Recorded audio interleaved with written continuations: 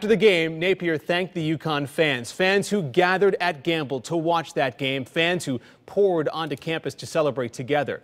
News 8's Brian Spiros is in Storrs with that part of the story. The celebration at UConn has wrapped up for now. The cleanup is underway and students are excited about the big win. I walk through this school with pride. I was here when we won in 2011. There's no words to describe it. Seconds after the UConn men were declared the 2014 NCAA champions, the Husky celebration was in full force on the school's campus in Storrs.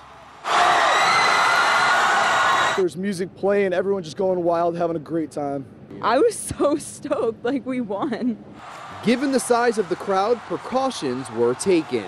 We've been seeing a lot of state troopers, a lot of fire department guys, a lot of UConn police.